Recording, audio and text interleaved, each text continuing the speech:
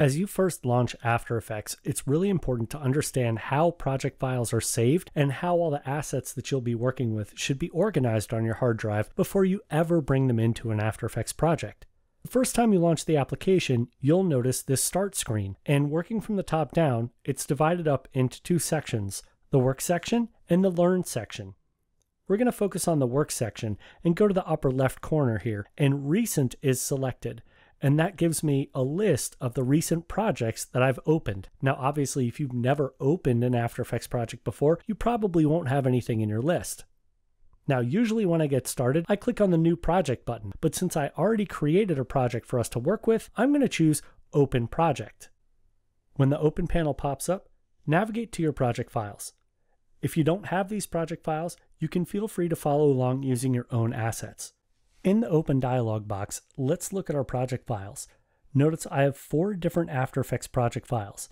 And if you come over here on the right-hand side, you'll notice under the size that none of them are particularly large. In fact, they're less than 1 megabyte apiece. Let's continue to look at our project.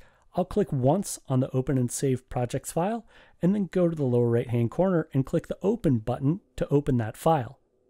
Now, as you can see in this After Effects project, I've got quite a lot of things going on. If we just press the spacebar, we can preview the animation.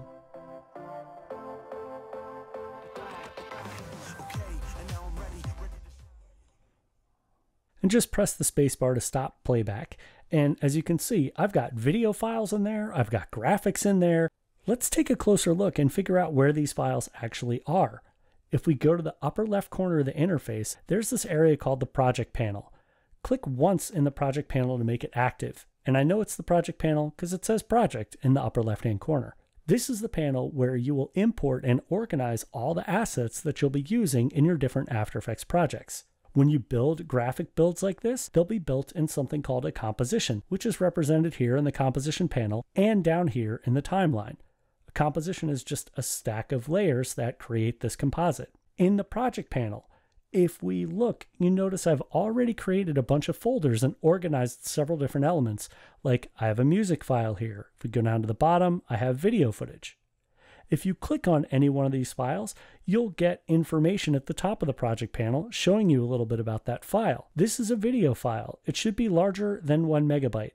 So let's do some further investigation by right-clicking on the video file and choose Reveal in Explorer if you're on Windows or Reveal in Finder if you're on the Mac. So if we look at the selected file, you can see it's a compressed video file, an MP4 file, and its size is definitely larger than 1 megabyte. I'm going to navigate back one folder in my browser. I'll click here, and you notice these are my project files. The way I've organized things on my hard drive, I created a folder called Assets, and anything that I thought I was going to import into any of these After Effects projects, I put in the Assets folder. That's because After Effects projects don't embed external files. They reference where those files live on your hard drive. So whenever you're working in After Effects, it's always wise to keep all the elements you'd like to import into your project in one centralized location.